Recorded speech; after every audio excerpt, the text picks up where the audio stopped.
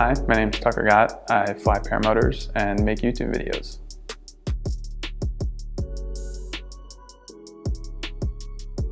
So Risky Biscuits Co. This is going to be some groundbreaking information I don't think I've ever really talked about, but generally the idea was just something I started saying. But when I think back to the very first time I said Risky Biscuits, it was right after I learned how to fly a paramotor in the summer between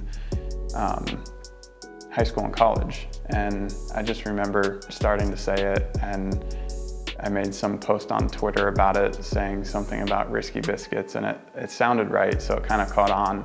And I kept saying it after that, and it organically kind of transitioned into the brand of Risky Biscuits Co.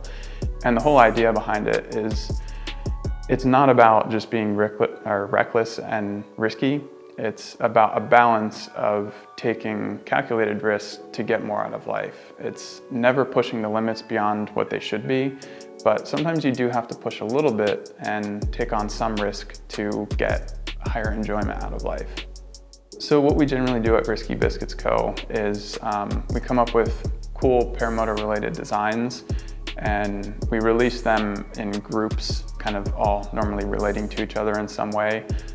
Generally based around t-shirts, sweatshirts, and then we have hats and keychains and stuff like that as well.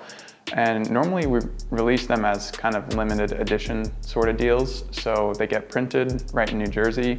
It's really cool because the place we print them at is a good friend of mine that I used to work with back in high school.